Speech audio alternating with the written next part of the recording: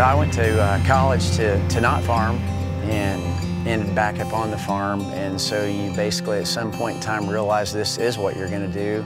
Both of my grandfathers both farmed. My father went out on his own when he was 19, rented 300 acres. Probably at his peak, it was farming about 1,300 acres. And when I came home from college, we grew it to a little over 3,000. I now have a 16-year-old son that is totally in the middle of everything we do. I have a 9-year-old that who knows what he'll do, but no one knows what they're going to do when they're 9. I have a daughter. I'm for sure she's probably not going to farm, but you never know. We are extremely lucky to have got on the precision planting bandwagon when it began, and we've stayed very, very tight with that whole idea and theory, and it just coincides with everything we do. And so what we're very passionate about is absolute perfection. We're far from perfect, but we strive every day to do everything we do perfect. And we have a goal of raising 300 bushel corn.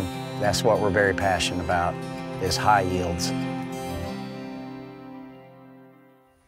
Currently, we own a Meier Nitro 5240 and have used it extensively in this growing season.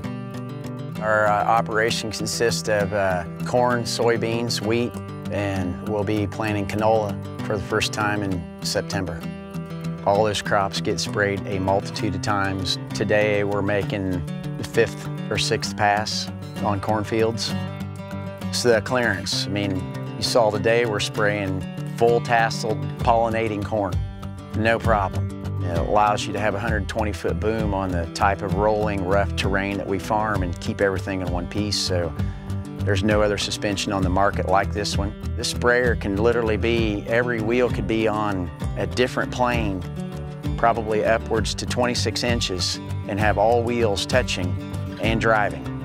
There's nothing else out there that you can do this with. Well, I mean, if you're going to compare what we're using, Meier Nitro against John Deere, you can't compare it. They don't have a front boom sprayer. So there's really nowhere to go with that discussion for me. Once you drive a front boom sprayer, I don't know why you would ever want a rear boom one, but you look in the rear view mirror for history, but you don't look in the rear view mirror to drive down the road. Same thing with the sprayer. Quite frankly, the ride, air ride seat, air ride cab, air conditioned, heated seat, is better than any car you'll ever ride in. I'm not aware of anything this side of the Atlantic Ocean that compares to this.